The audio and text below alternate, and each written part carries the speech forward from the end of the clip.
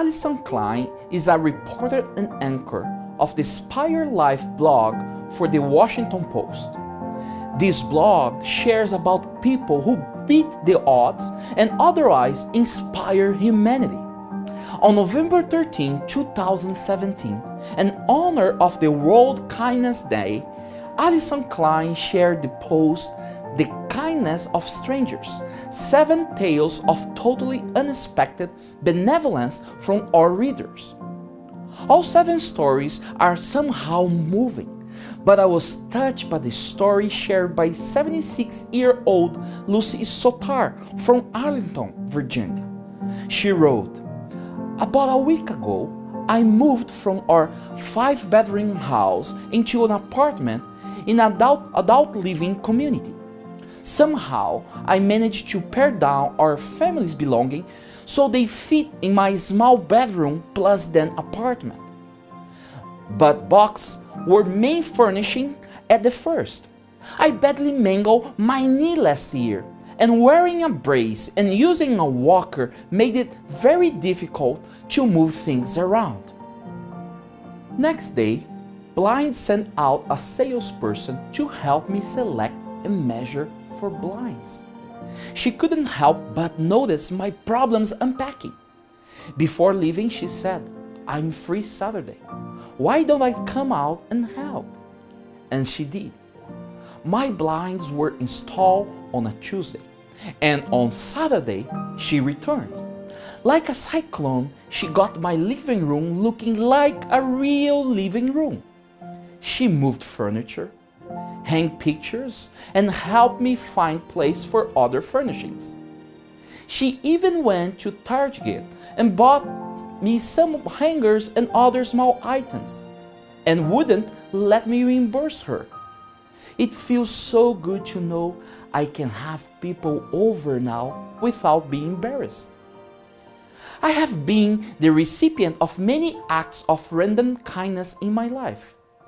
They challenge me to always be grateful and pass on the kindness. Benevolence is one of those words that we have all heard and maybe even used, but define it can be difficult. Most often, someone would define it as just being nice. In reality, the definition is a little more than just being nice. It is being nice without expecting to get anything back. It is being nice by giving to others what they need, not just what is easy or convenient. It is easy to be nice to your best friend, but what about a total stranger, or someone who has not been kind to you? Benevolence is the manifestation of love for love. Is not complete without the giving of oneself. Let me ask you something. When was the last time that you received a random act of kindness? What was that? Or when was the last time that you made a random act of kindness? What was that? I want to give you 2 minutes to think about it and share your experience with those around you.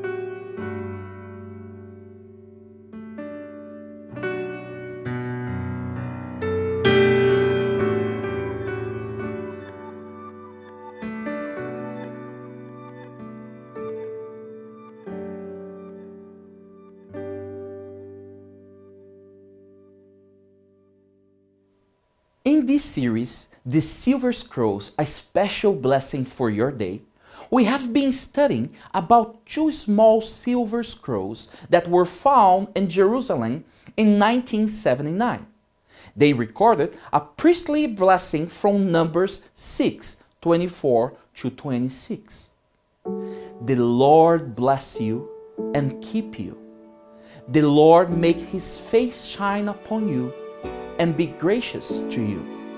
The Lord lift up his countenance upon you and give you peace. God spoke these to Moses around 1500 BC, and the scrolls were dated to the 7th century BC, which means the blessing was still being honored 800 years later. Why was this scripture so important, and what did it mean? Since God told Aaron and the priests to say this blessing over future generations, it must have an important purpose. You see, blessing according to the Bible does not lie in heaven at all.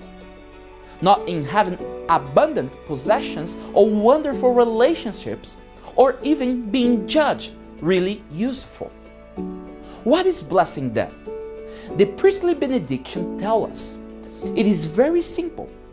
Blessing lies in God, in his abiding presence, in having a face-to-face relationship with the Lord, experience his protection and favor. The blessing of number 6 is presented in the poetic Hebrew style, an elevated form of speech characterized by parallelism, terseness, and the use of metaphors. In Hebrew, the first line of the blessing, in verse 24, consists of 3 words, the second line of 5 words, and the third line of 7 words. The progression and the number of words mirrors the outward movement and flow of God's blessing through the single priest to the broader community. Each of the 3 lines in the blessing consists of 2 clauses.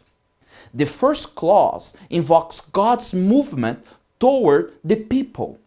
Bless, make the face to shine, lift up the face. And the second clause names the results of these 3 divine movements toward the people. Keep you, be gracious to you, give you peace.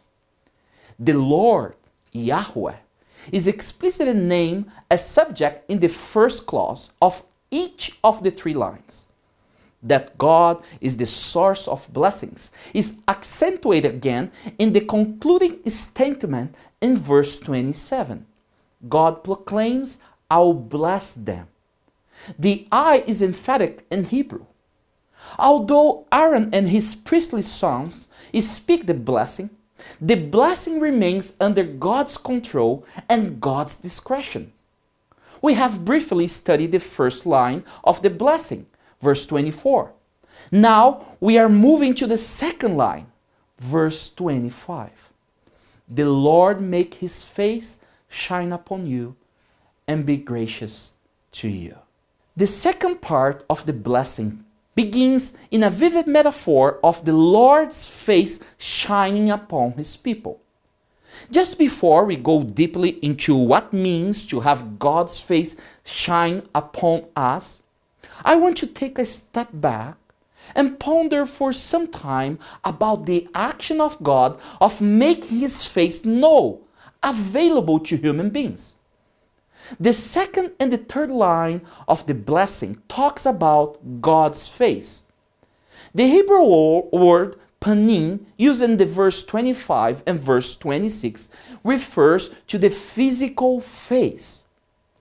Note that God is speaking of himself in human terms so that he can be understood by finite beings, and that the Bible refers that humans cannot see God's face. But God said, "You cannot see my face, for no man shall see me and live." However, the face may also refer idiomatically to someone's presence, because seeing a face required being in the person's physical presence. And here, in my humble opinion, lies the most important lesson. The greatest blessing of all is that God blesses us with His very presence. And we have studied this point in this series. However, God's desire goes far beyond a sporadic encounter with human beings. The Bible declares that God's wish is to be with us, to dwell with us, to have a relationship with us, to be with His loved ones. God gave Moses the blessing that we're studying, but He also gave him instructions for a tabernacle for a very important reason. Exodus 25:8. And let them make me a sanctuary, that I may dwell among them. The main purpose of the sanctuary was to have a visible dwelling place for God, right in the midst of the camp, and also in the center of all aspects of Israel's life. It is a place of meeting for God and humans, God with us. God provided a way to dwell with His people through the tabernacle, and His presence in the old sanctuary was known as Shekinah. The dwelling and God's presence came into another level when the Word became flesh and made His dwelling among us. We have seen His glory, the glory of the one and only Son, who came from the Father, full of grace and truth. When Jesus came into this world, He was truly, literally, God with us. Behold, the virgin shall be with a child, and bear a son, and they shall call His name Emmanuel, which is translated, God with us. God's longing for dwelling reached out to the time when sin will be no more. The book of Revelation declares, "Now I saw a new heaven and a new earth, for the first heaven and the first earth had passed away. Also there was no more sea. Then I, John, saw the holy city, New Jerusalem, coming down of heaven from God, prepared as a bride adorned for her husband. And I heard a loud voice from heaven saying, Behold the tabernacle of God. He is with men, and He will dwell with them, and they shall be His people. God Himself will be with them and be their God." So as the priestly blessing talks about God's face, it is referring in some way to His presence. And God's presence is related to His desire of dwelling. When God is present, when He comes, God craves to stay for good. He desires to dwell. What does this desire of God for dwelling with us say to you? What does it mean to you? I want to give you 2 minutes to think about it and share your thoughts with those around you.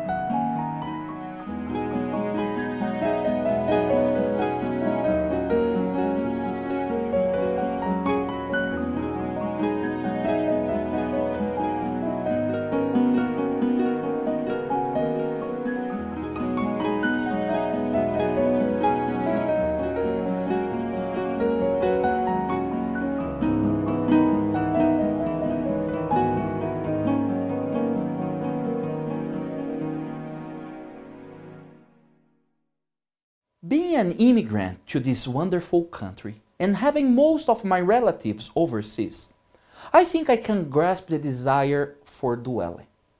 When my parents, my loved ones, come to visit our home here in Canada, we have the blessing of their presence. Usually they stay for a few weeks and then comes the time to say goodbye. And I tell you, I'm not fond of those moments. I wish they could stay longer. I wish they could stay for good. I wish they could dwell in Canada. Now, imagine God. He comes to us. He makes His presence known. He blesses us, and then He needs to leave. He needs to leave not because He wants to leave, because if it was for Him, He would stay forever. He would dwell with you and I. But we, yes, you and I, make Him run. Because He is a gentleman and would never force Himself on anyone. Most of the time, we take His luggage and we say to Him, God, it is time to go. It is time to leave. And we do that because we don't prioritize Him. We don't have time for Him. We don't love Him enough with all our heart, with our soul, with our strength, and with all our mind. We haven't surrendered completely. But God wants to stay. And then He leaves. He longs to come back and to stay longer, if possible, for good. So don't miss the point. God's presence is intimately related to His desire of dwelling. Let's go back to the second part of the blessing that talks about God's face in a very unique and specific way. The Lord make His face shine upon you. Did you know that the metaphor portraying God's face as light shining upon His people occurs in many biblical texts and extra biblical texts as well? But what does it mean? What do you think it means? I will give you 2 minutes to think about it and share your thoughts with those around you.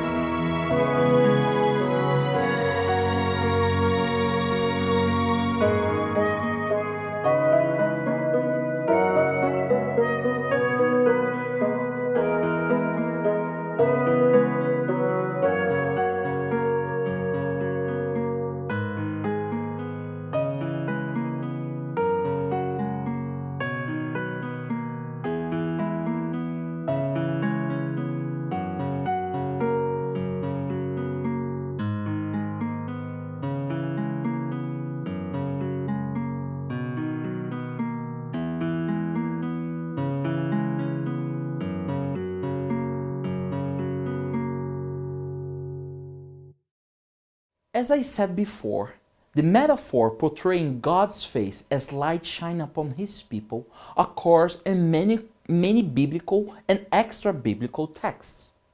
In the ancient Near East, When a deity face shines, it is a sign of favor. The imagery of the shining of the divine face occurs in several Mesopotamian and Ugaritic contexts, in which the gods bestow gifts and extend mercy to individuals or nations. As we study this expression in the Bible, we will learn many things. In Psalm 80, the phrase, "Restore us, O God, cause your face to shine, and we shall be saved," functions as a refrain in a context of a plea for God to deliver His people from oppression. In Psalm 44, verse 3, the psalmist praised God for victory that was accomplished over the enemies of God's children. It was your right hand, your arm, and the light of your face, for you loved them. The second line of the blessing, verse 25, employs the metaphor of light to refer to God's face as it shines with benevolence upon the nations. The shining face could be understood as figure of speech for benevolence. Light connotes clarity, revelation, the warmth of sunshine, rescue from cold, darkness, renewal of life, and the brightness of joy. The bright shining of God's face upon Israel is a theme in an exuberant psalm of praise that celebrates God's fertile blessing and deliverance in times of trouble. Psalm 67 begins with these words: "May God be gracious to us and bless us, and make His face to shine upon us, that your way may be known upon earth, your saving power among all nations." The focus of the psalm on all the nations and all creation suggests that the image of God's shining face evokes the wider theology of God as a creator of all. As the living giving rays of the warm sun extend over all the world, so the blessing of God's shining face radiates out of the ends of the earth. Psalm 67 concludes, "The earth has wielded its increase. God, our God, has blessed us. May God continue to bless us. Let all the ends of the earth revere Him." As God shines His face upon His people, He is shining benevolence, divine benevolence. He is sharing kindness. He is distributing gifts. He is giving away blessings. He is handing out protection. He is offering salvation. He is a loving God. He is love. He is the benevolent God. Benevolence is based on altruism. It does not expect to get anything back. Benevolence gives to others what they need, not just what is easy or convenient. Benevolence does not happen as reward to someone's good behavior, but it is a reality despite behavior. The benevolent heart leans towards others. It's not neutral or indifferent. Benevolence is the manifestation of love for love. It's not complete without giving of oneself. But the sad reality is that you and I can say no to benevolence. You and I may decide not to accept gestures, gifts of benevolence. You and I can say no to God's benevolence. Or we can even say no to the benevolent God. God is in the business of blessing. He is the only source of blessing. He is the God of blessing. As we are in His abiding presence, He provides what we need. He protects us. He keeps us safe. He is benevolent to us.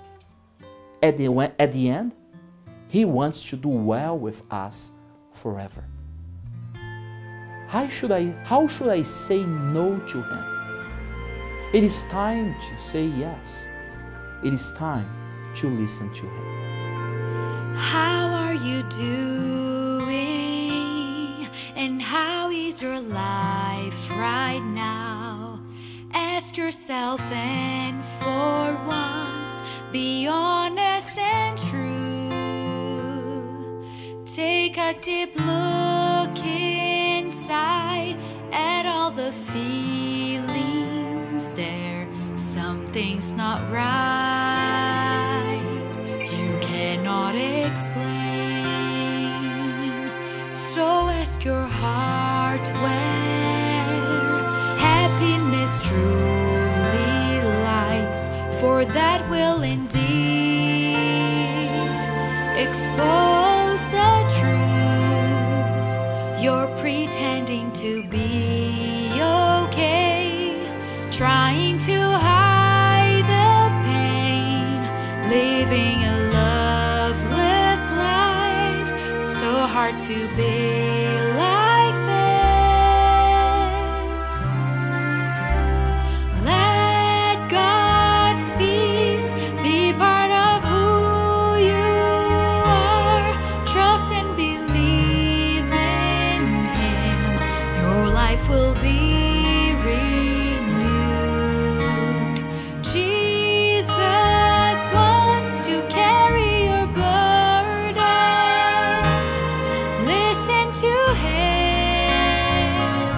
Surrender yourself today.